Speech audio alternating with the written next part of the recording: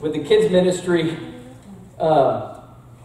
board, and because it's easy to understand and work with, and so thank you for working with us through our challenges here. But ain't that something? Michael and Cheyenne, they're a blessing to have. Okay, just gonna kind of flow with things this morning. How's that sound? I don't know. You know, Jesus loves us so much. He loves us so much. Adrian, I just want to prophesy to you. You know, I've been really praying for you and Laura these last couple of weeks. And you ended up texting me a couple of weekends ago, and I was like, oh yeah, I've been praying for you guys, right? And so, I mean, it was just right on point. And I saw, you know, I just see you guys, because I know the layout of your home. I see you guys sitting in the living room that's by the kitchen and the chairs that you have there. And I see you guys just sitting in those chairs and just concerned about some things. You're talking and you're praying. And you guys are concerned. You're talking about breakthrough. You're talking about just some deliverance coming. You're talking about life blossoming. You know what I'm saying? And that, you know, you guys are just talking about when is it going to end, you know? And I saw that in the Spirit, and the Lord gave me a verse. Check this out. Man.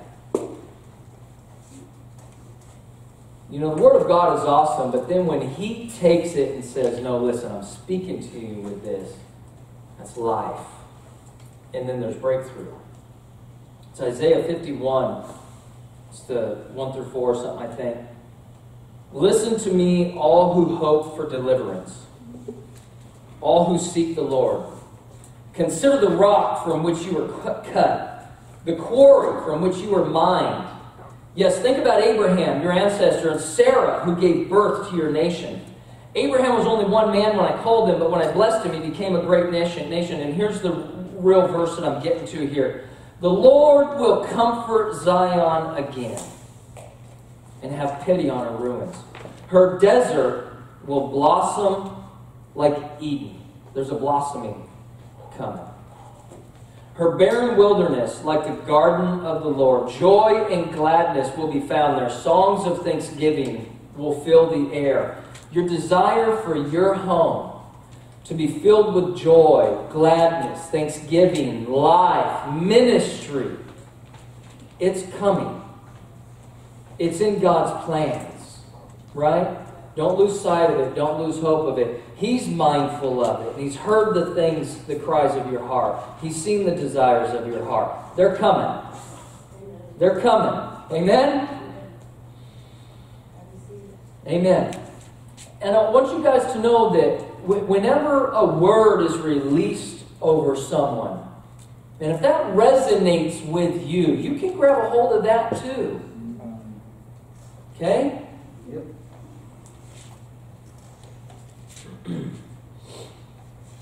Awesome. That's why I texted you last Saturday. I said, hey, you guys going to be in service? I got something for you, but I know how to hang on to something. I can hang on to it. You know? I can roll with the punches. We all have plans and life. I know you were watching, but I didn't want to do it that way, you know. I want to do it in person. Okay. So I've been looking forward to these next couple of weeks because they've been rolling around in my spirit, what I'm going to share these next couple of weeks. And I've always kind of labeled these messages God and money. Because that's what it is. We're going to talk about God and money. But there's an adder to it this time. It's God and money, but we're going to talk about building an altar. You see, this is the third time that I've preached on money over a year. And I don't touch it a lot because it's a tender subject to so many. I don't touch it a lot because this subject has been abused in the body of Christ.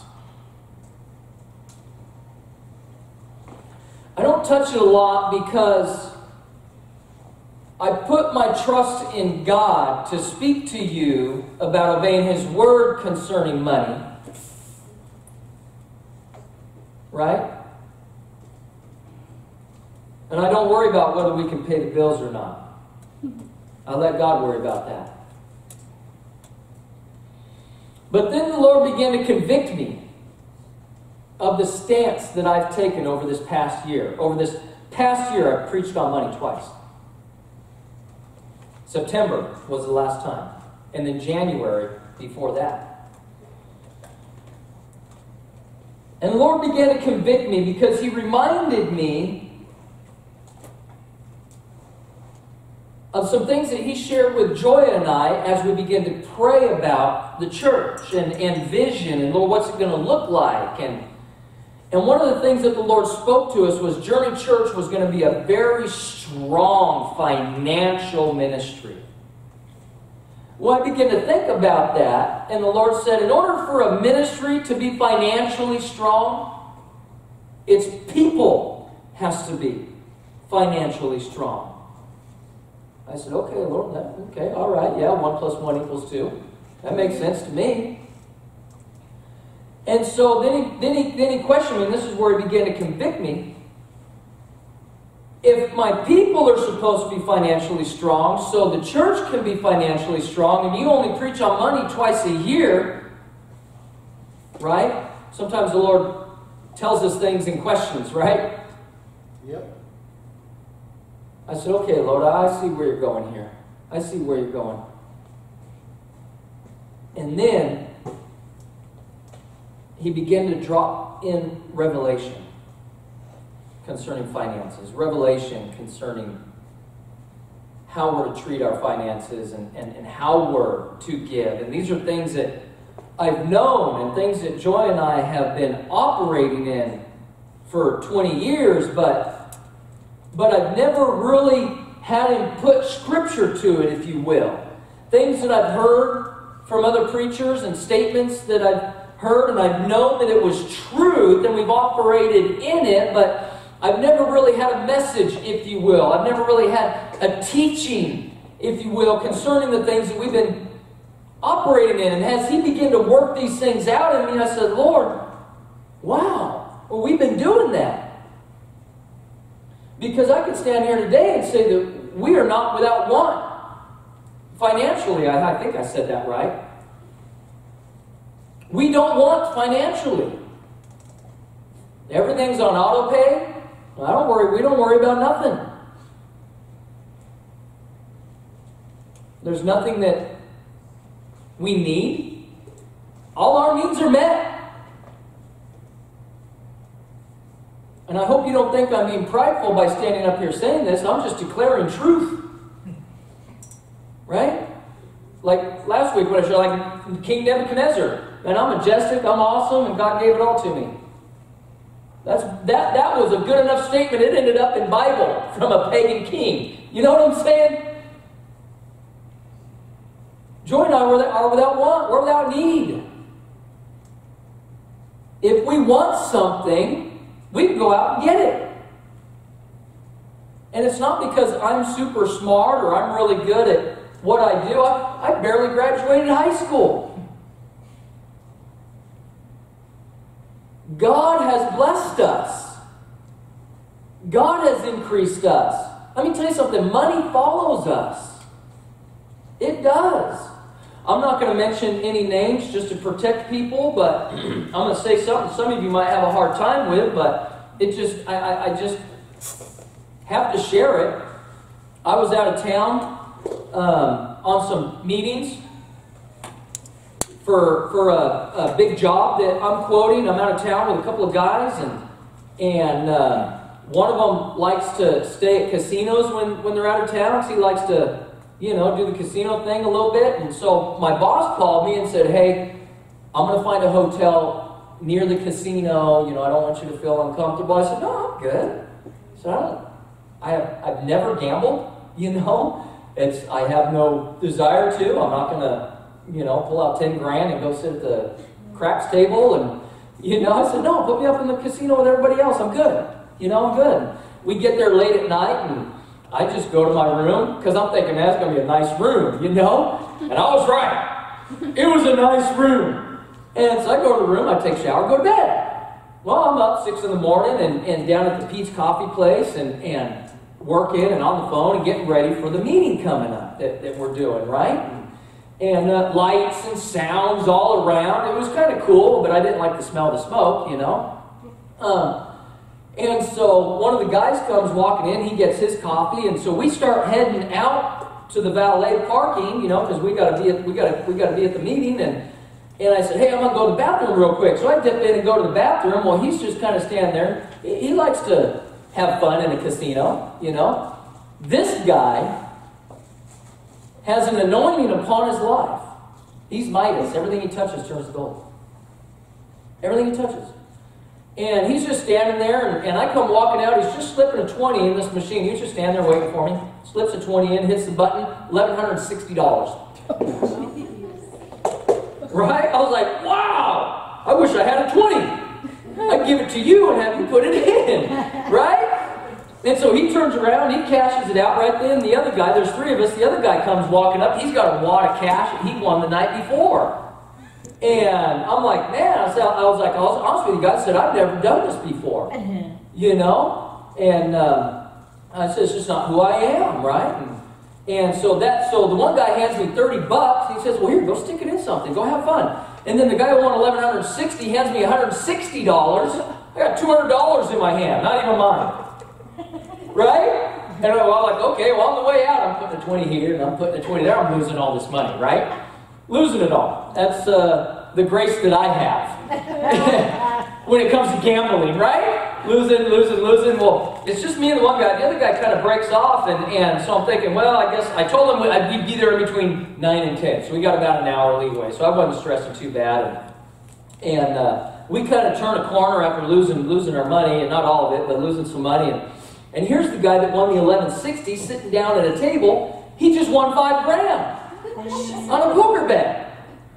And he's standing there, he's like, man, I can't believe this. And he's telling everybody, right? I started at 20 and then they got $5,000 in. I'm like, man, I'm not hanging out with you anymore. I'm losing all this. I'm hanging out with you.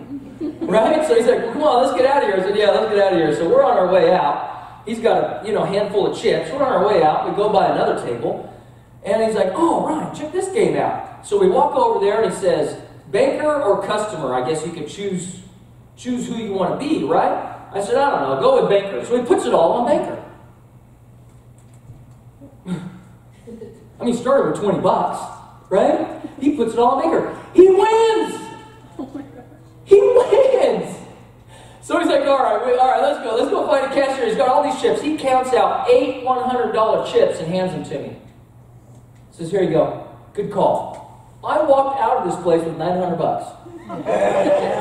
I didn't do a thing. You know what? All I did was follow these guys around. But that's our life. We've given away cars. I'm going to give that $900 away. You know, it's sitting in cash in a drawer right now. And we've understood that when we build altars to the Lord, He gives back. You really can't outgive God. There was a season in my life where I thought, Lord, I can outgive you. Because I'm giving a lot and I'm broke. I am in need. We got some wants. You know what I'm saying? But I kept going because the Word of God says that faith and patience inherits the promises of God. And I understand that if we're in a season of sowing and reaping, it takes time for all this seed to get into the ground and for fields to rise up and harvest to happen. Right? And so Joy and I have just continued we've never missed a tithe since 1998. We've always given over and above. We've always helped out people that were in need. And I'm going to step into some things now that we're going to get into today. Whenever there's been a particular ministry that has come to the church and they've dropped a word that was revelation, we've dug down deep and we've built an altar to the Lord. Whenever a ministry has come and prophesied over us, and that was the word of the Lord, we've dug down deep and we've built an altar to the Lord with finances. And we've given. You follow me? Whenever God has done something significant in our life, we take an offering and we give it to the Lord. You see, back in the Old Testament days, or back in the old days, cows and sheep and turtle doves were the currency. Right? And that's what they would sacrifice on the altar. Well, now it's no longer cows and sheep and turtle doves. It's Thomases and Jeffersons and Washingtons, right? Those are now the offerings that we bring to the altar. So I want to read some scripture here and not just talk about how it's a good idea. But let's go to Deuteronomy 27. And we're going to start in chapter 1. This is Moses now speaking to Joseph and the people of Israel. They're just about to enter into the promised land. They're just about to cross the Jordan River here. And this is Moses, chapter 27, verse 1. Then Moses and the leaders of Israel gave this charge to the people. Obey all these commands that I'm giving you today.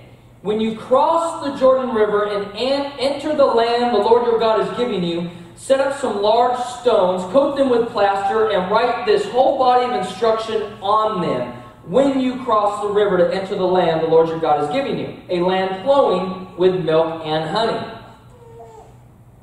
I hope you're watching. Roy. Milk and honey coming your way. Just as the Lord, the God of your ancestors, promised you. When you cross the Jordan, set up these stones at Mount, Ebal, that mountain right there.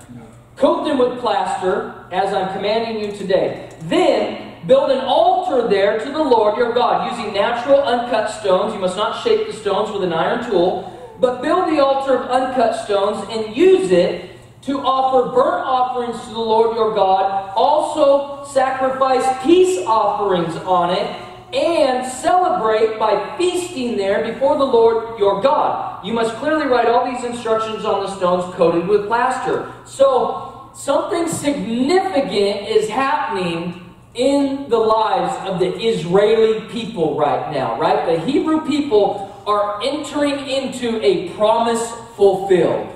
The Lord has promised them something.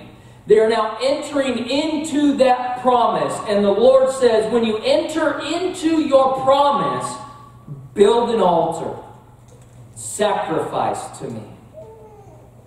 How many times have we, when we've entered into a promise that the Lord has given us, and we're entering in that, how many of us have reached down and grabbed some Jeffersons and sowed? Probably not. Because we don't know to. This is lost in the majority of Christ. Number one, because it's been abused. Listen, I'm not out for a big offering today. I'm not out for a big offering. I'm out to bring change to your life for the rest of your time on this earth.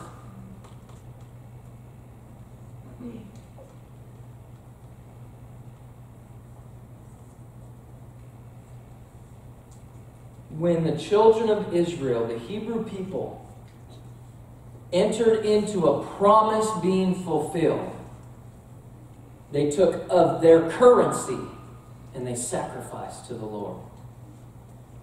Cows were worth a lot of money to a family. Sheep, goats, turtle doves, they were worth a lot to a family. We don't have that type of currency anymore. We got greenbacks now. And when we enter into a promise fulfilled, we got to grab out some Jeffersons. We got to build an altar to the Lord there. You say, well, I don't know, Pastor, that's all Old Testament stuff. Well, okay, go to Philippians chapter 4. As you know, you Philippians were the only ones who gave me financial help when I first brought you the good news, and then traveled on from Macedonia. No other church did this. Even when I was in Thessalonica, you sent help more than once. So they're building altars. They are helping Paul. They're giving, right? Go ahead. I don't say this because I want a gift from you. And that's what I'm saying here today. I'm not going into this message because I need 2 big offerings these next weeks because we're suffering financially. We're not suffering financially. I want to take you from suffering financially and move you into an abundance. And it's only by operating in financial truths. I don't say this because I want a gift from you. Rather, I want you to receive a reward for your kindness. Now, we don't give to get. We give because it's truth, and that's what we're supposed to do. Getting, we just happen to be a recipient in operating in truth. Follow me? Go ahead. At the moment, I have all I need. Hey, that's where I'm at. At the moment, I got all I need. And more. I can say more, too. I am generously supplied with the gifts that you sent me with Epaphroditus. Well, I can't say that, but I don't even know who Epaphroditus is. They are a sweet-smelling sacrifice. Look at that. New Testament. They are a sweet-smelling sacrifice that is acceptable and pleasing to God. Go ahead. This is the only place where you see this, the Philippian church. Why? Because Paul said, no other church did this for me but you. And then look at this verse. And this same God who takes care of me. Right? Paul said, this same God who takes care of me, who has given me all I need and more, will supply all your needs from his glorious riches, which have been given to us in Christ Jesus. He said that to the Philippian church because of their giving. You can't outgive God. And I'm standing here saying to you, I have all I need and more. But I say to you, the same God who has blessed us wants to bless you. But we have to operate in the verses beforehand, right? To get this. And I'm telling you, it's not always easy. Joy and I have been choices of eating food and putting gas in our tank or tithing. We've had those choices before. We don't have those choices anymore. Now it's like, Lord, you want me to give how much to who? Lord, is that you? You know what I'm saying? Those are our conversations now, but we used to. Okay, honey, we got beans and rice and Jesus Christ. And maybe enough gas to make us through these next couple of weeks. But it doesn't matter because God is faithful and we're going to give. And we gave everything we had. Pennies left. Pennies left over. And God was faithful. $50 here, $250 there. Gas lasting longer than it should. We got more back. The particular time I'm talking about, we got more back given to us than what our tithe was. Come on. You can't outgive God. Yeah, Joy just said times 4. It was about 4 times more. Because we serve a God of multiplication. But see, because this is such a difficult subject, the church hasn't taught this. I haven't taught this. I'm guilty here. I have, for fear of not wanting to offend, for fear of not wanting to chase anyone away, I've steered away from certain financial truths. I got convicted and I said, all right, Lord, no more. No more. I don't care what anybody thinks. Because everybody understands that I don't receive anything from the church. I work full time. I've got a salary. I'm not saying this because we're hurting and I'm after a big offering, right? So I came in with a little more trust that I'm talking to a good crowd. Y'all love me and y'all know I'm pastor and that I'm here for you. Let's look at a few more verses. Genesis 8. We're going to look at a couple of verses in a couple of different chapters in Genesis.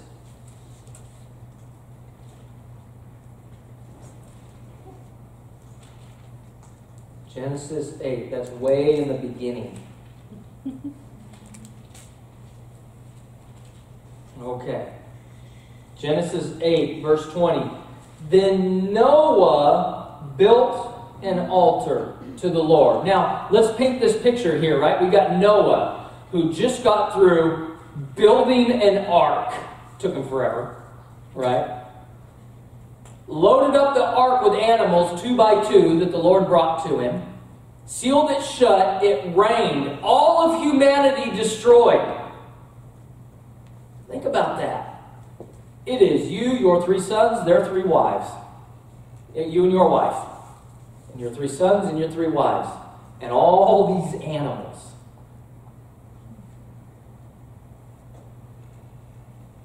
And then the floods recede. And the ark lands. And the doors are released. And the animals are let out. And Noah and his family come out. And he builds an altar to the Lord. When times of trial or times of season end and you step into another season, it's a good time to build an altar to the Lord.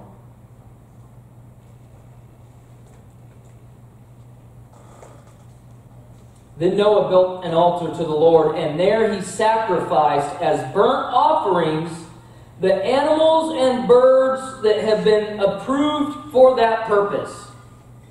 And I'm going to go back to that. And the Lord was pleased with the aroma of the sacrifice and said to himself, I will never again curse the ground because of the human race, even though everything they think or imagine is bent toward evil from childhood. I will never again destroy all living things. As long as the earth remains, there will be planting and harvest. Hallelujah. Cold and heat, summer and winter, day and night. And there's so much there. Let's go back a little bit. Then Noah built an altar to the Lord. That's the beginning. And there he sacrificed as burnt offerings the animals and birds that had been approved for that purpose. The animals and birds that were clean. I would love to speak to a Hebrew person, a Hebrew scholar, and talk to them about that verse right there. Because my mind is a little different. I start thinking about all the animals on the ark. The Word of God says that they came 2 by 2, right? So if animals were sacrificed, what animals never made it past the flood? What animal species ended that day? You follow me? A sacrifice was made.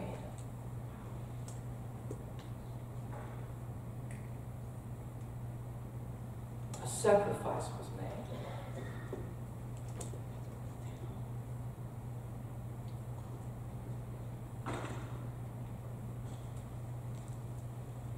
Think about that. It's very possible that the animal race suffered that day.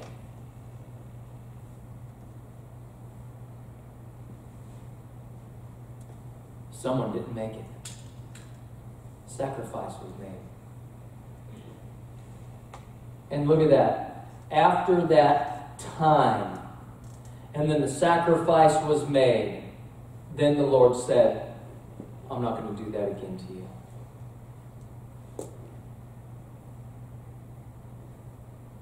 There's something about building altars to the Lord. And you know what? I personally believe why it's so dear to God's heart. because we hold money so close, the cares and concerns even of finances. It takes his place in our heart so often.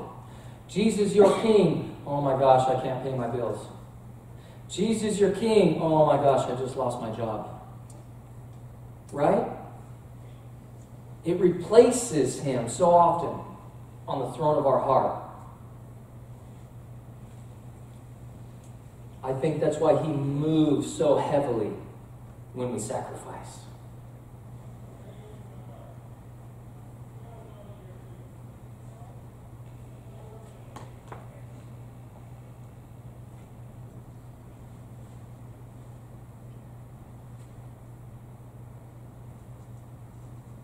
That's a heavy one right there.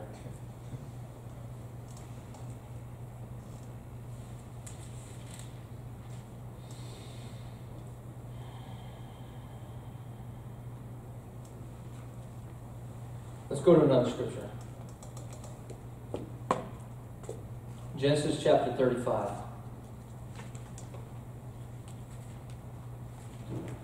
I'm going to read quick because it's 15 verses, but I got to set the stage. Then God said to Jacob, "Get ready and move to Bethel and settle there. Build an altar there to the God who appeared to you when you fled from your brother Esau." So Jacob told everyone in his household, "Get rid of all your pagan idols, purify yourselves, put on clean clothing. We are now going to Bethel, where I will build an altar to the God who answered my prayers when I was in distress. He has been with me wherever I have gone." So they gave Jacob all their pagan idols and earrings, and he buried them under the great tree near Shechem. As they set out, a terror from God spread over the people in all the towns of that area, so no one attacked Jacob's family. Eventually, Jacob and his household arrived at Luz, also called Bethel in Canaan. Jacob built an altar there and named the place El Bethel, which means God of Bethel, because God had appeared to him there when he was fleeing from his brother Esau. Soon after this, Rebekah's old nurse Deborah died. She was buried beneath the oak tree in the valley below Bethel. Ever since, the tree has been called Alon-Bakuth, which means oak of weeping. Verse 9. Now that Jacob had returned from Padan Aram, God appeared to him again at Bethel. God blessed him, saying, "Your name is Jacob, but you will not be called Jacob any longer. From now on, your name will be Israel." So God renamed him Israel. Then God said, "I am El Shaddai, God Almighty. Be fruitful and multiply. You will become a great nation, even many nations. Kings will be among your descendants, and I will give you the land I once gave to Abraham and Isaac. Yes, I will give it to you and your descendants after you." Then God went up from the place where he had spoken to Jacob. And Jacob set up a stone pillar to mark the place where God had spoken to him. He built an altar. Then he poured wine over it as an offering to God, and anointed the pillar with olive oil. And Jacob named the place Bethel, which means house of God, because God had spoken to him there. Whenever we come into revelation, it's a good time to build an altar. It's a good time to build an altar. There's been times where Joy and I have been places, and the preacher speaking, and the Word of God being released. Revelation came. Light bulbs went off. Revelation came. Growth happened. We grabbed some Jeffersons, and we built an altar to the Lord.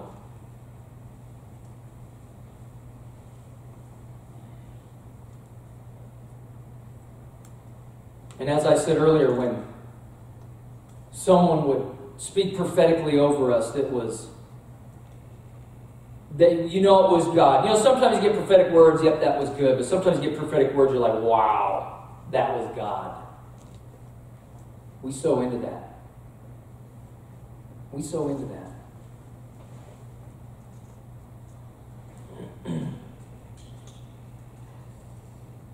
Building an altar to the Lord. I want to go to one more scripture. And I want to be careful in ministering this scripture. And I want to rightly divide the Word of God here. So I'm going to go into this scripture carefully, mindfully. 1 Chronicles chapter 21.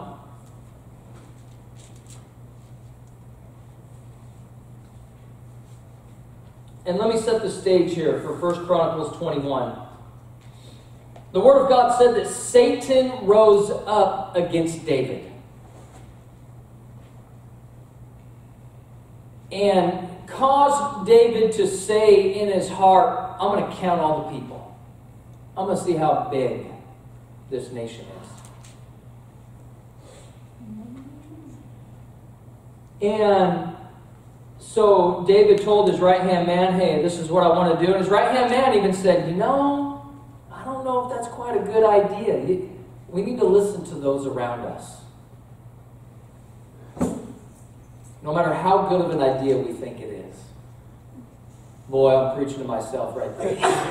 Hallelujah. But they went ahead and counted the people. And the Word of God says that they sinned.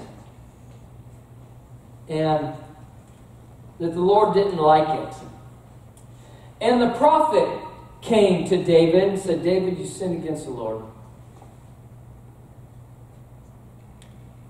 And here's your three choices. I pulled the German out in me. Sorry. Here's your three choices.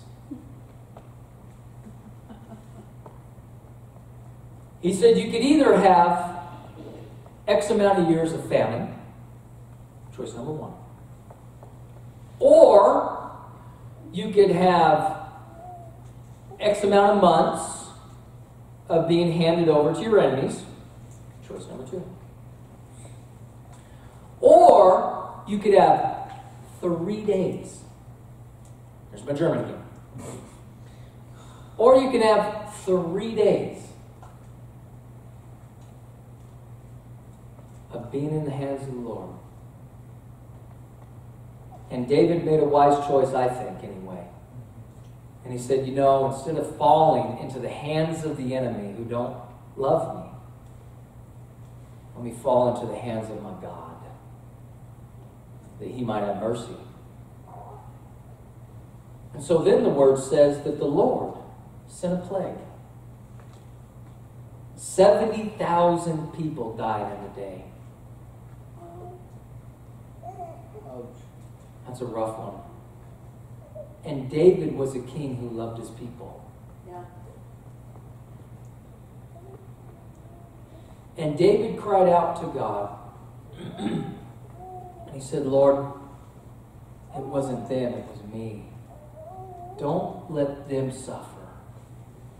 Take it out on me.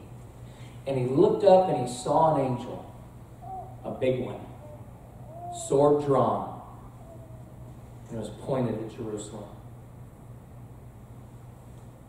And the Lord stayed the angel's hand.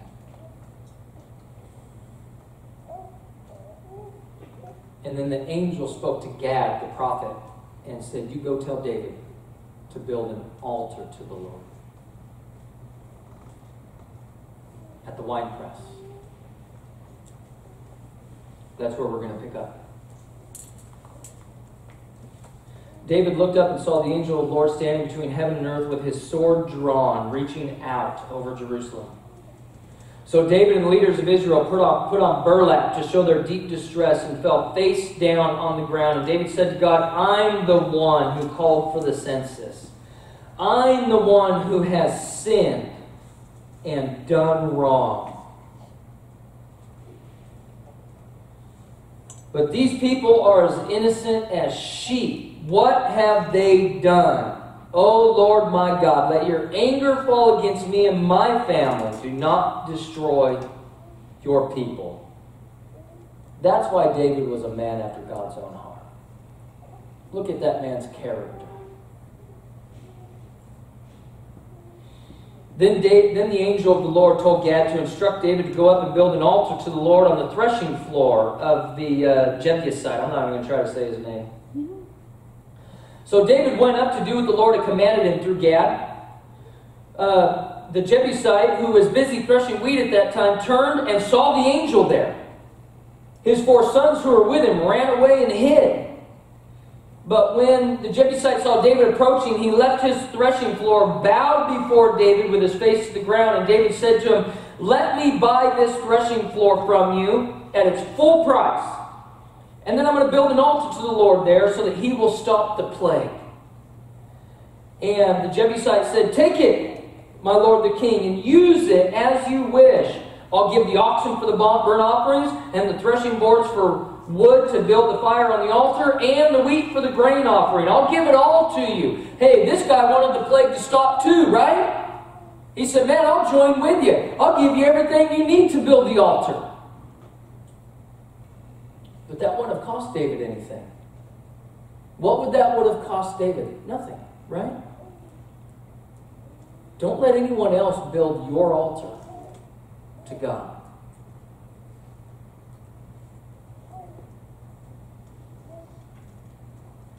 But King David replied to the Jebusite, "No, I insist on buying it for the full price. I will not take what is yours and give it to the Lord. I will not present burnt offerings that have cost me nothing." So David gave the Jebusite 600 pieces of gold in payment for the threshing floor. David built an altar there to the Lord and sacrificed burnt offerings and peace offerings. And when David prayed, the Lord answered him by sending fire from heaven to burn up the offering on the altar. Then the Lord spoke to the angel who put the sword back into its sheath. When David saw that the Lord had answered his prayer, he offered more sacrifices, didn't he?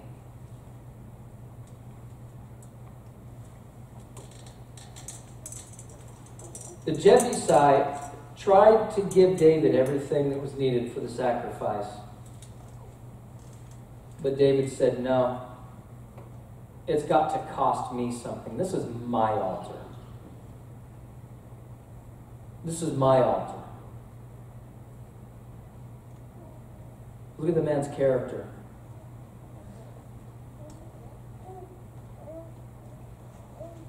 See, David made a bad decision. Found himself in a tough season.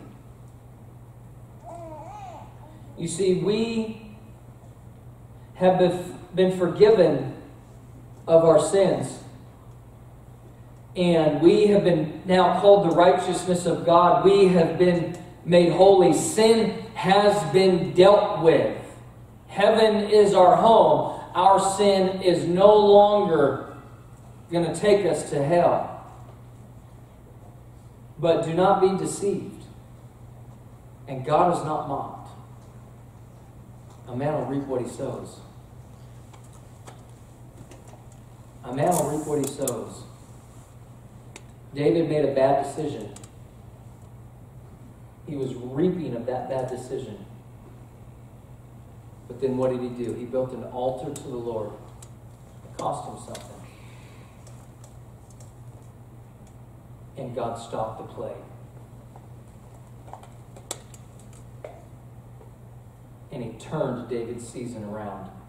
We can find ourselves in tough seasons, our own fault. Our own fault.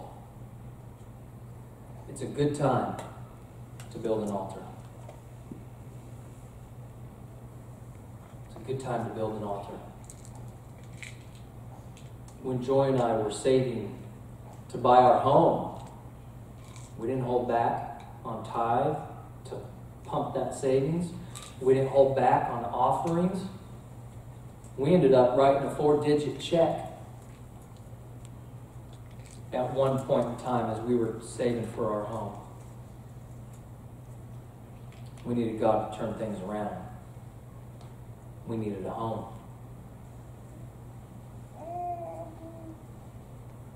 We have to learn how to build altars to the Lord.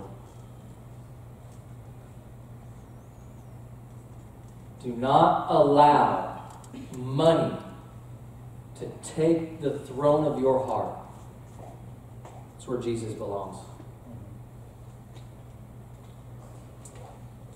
And see, the hard thing is the world tells us, man, if you give it all away, you're not going to have nothing.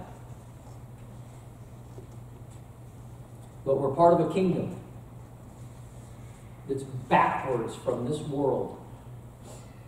That in order to have everything, you got to give it all away. And we see in Scripture the struggle that is, right? The rich young ruler that came to Jesus. He said, Lord, what can I do? I have followed the law since my youth. Right? He says, I'm as pure as the driven snow. And Jesus looked at him and loved him. He said, you're right. You're a good dude. Tell you what, why don't you give everything you have to the poor and come follow me?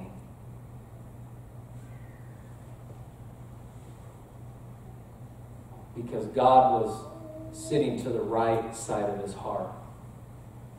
His stuff had his whole heart. God was a close second. Close second ain't good enough, right? He's a jealous God. He wants to be king of your heart. And I knew that this wasn't going to be a super popular word. But this will be a word that will set you up for your future. Set you up for your destiny. Set you up for your breakthrough. And if we learn to build altars to the Lord, we can then say the Philippians verse. We can then grab the Philippians verse for ourselves. I have all I need and more. And my God supplies all my needs according to his riches and glory. See, now you have to think about, well, what do you consider needs? See, Joy and I consider needs to be able to, the ability to give to people. That's our needs. Our needs aren't selfish, right? Our needs aren't, Lord, just take care of us. Our needs are, Lord, we want to bless everyone around us. It's a need in our heart. We have to. He'll supply all your needs. Grow your needs. Yeah? Grow your needs. We need lots of homes so we can help people. Amen.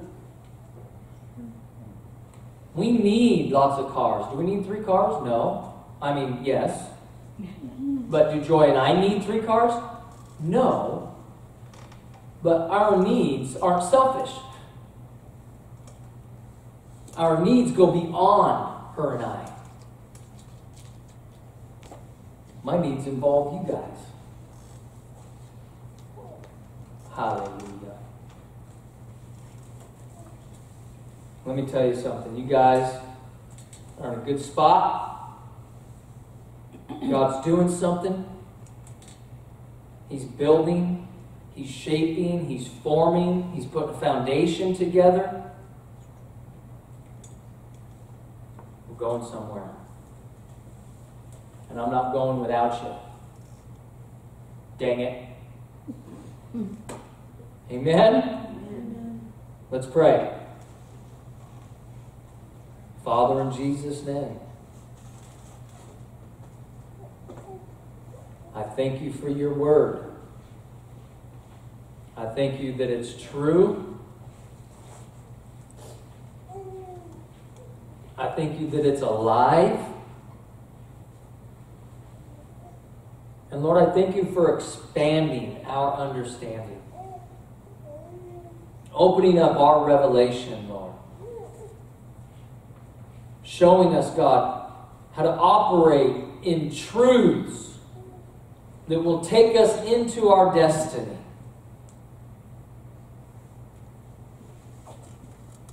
Lord, I know everyone in here. And I know that they're all givers. And I know that they all want to bless people. So, Lord, I thank you that as we all begin to step out in these spiritual truths concerning finances, God, that increase will come. Lord, to where the cup is overflowing and we can help the way our hearts want to help. I thank you, Lord, that you're taking us there. This nation, God, finances the gospel around the world. 98% of the missionaries and finances for the gospel come from this nation. Lord, you have raised us up to be financially strong, to finance your gospel. So I'm not going to cow. I'm not going to slink back because it might not be a popular message, or because someone might think it's not holy or humble to be rich. Holiness and humbleness have nothing to do with how much money we have, God. We all understand it's a heart position, Lord. So I thank you, God, that you're going to bless us financially, Lord, that we can reach out and touch others with the gospel. It's all about you, Jesus. You're the one that matters. And I thank you, Lord, that you're opening up our understanding and revelation to operate in these things that you set up. In Jesus' name. Amen. Don't trip over the cord. No. Well, guys, I just have a couple quick announcements for you. This Thursday is Valentine's Day, and if you guys aren't doing anything with significant others or anything like that, if you have no plans, we are doing a movie here, and it starts at 6:30. If you guys would like to bring something, Eating at 6:30. Okay, we're eating at 6:30. If you guys would like to bring something to eat, we do need food. I have a little sign-in sheet in the back. I just need, some quick information from you guys, but we would love to have you. Other than that, we do have our app. You can give on there, or you can give in the back. And we're going to be in here for the foreseeable future. We will be back again next week, and that is it.